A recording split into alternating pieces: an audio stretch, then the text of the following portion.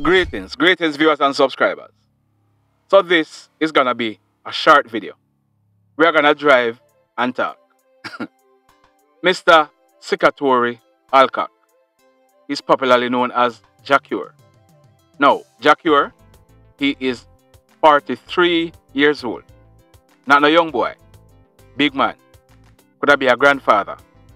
Jah Cure, he was sent to prison in 1999. He was convicted to 15 years in prison.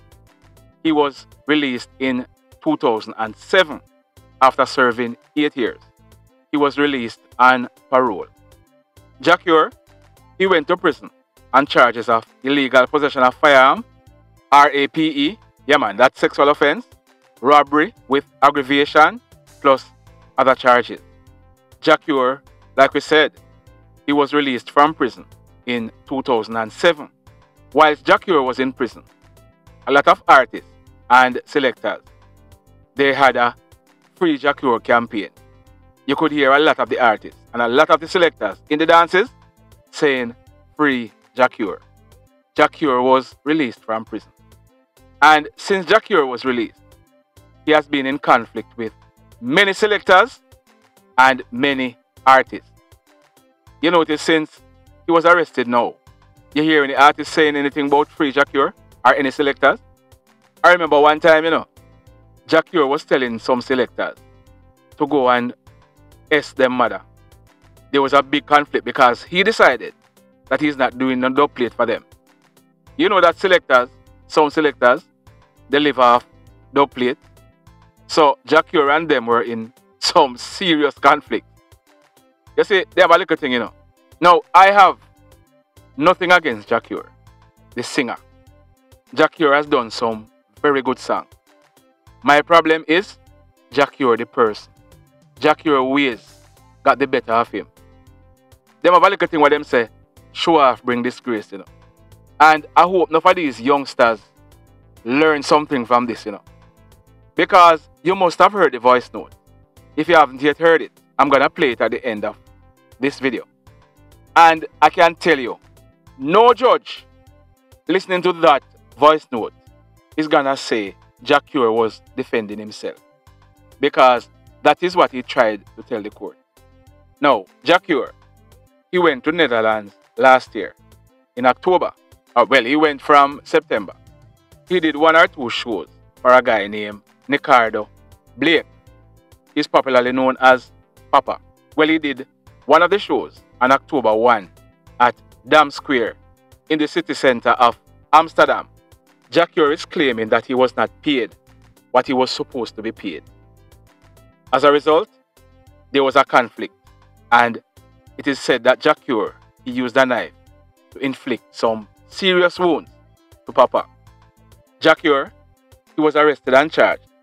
He was charged for 1, attempted murder, and 2, attempted manslaughter. The court, they dismissed the attempted murder charge and convicted him on attempted manslaughter. The court rejected Jah Cure's claim of self-defense. Now, in Amsterdam or in the Netherlands, Jah Cure can appeal, as also the prosecution, they can appeal. Now, this appeal must be filed within 2 weeks. So they have until the next maybe 10 or 12 days to file that appeal. Jah Cure can appeal against the sentence of the court or the fact that they found him guilty. The prosecution, they can appeal that the court did not find Jah Cure guilty for attempted murder. They can also appeal the sentence that was handed down by the court. So Jah Cure, he went to court and he was claiming self-defense. He was saying that it was Papa who first attacked him. Listen to this voice note. Listen to this voice note and tell me if you agree with the fact that Jah Cure was attacked. Because this voice note that Jah Cure sent to whoever he sent it to, it proved that it was a clear case of premeditated attack. Yeah man, Jah Cure planned this.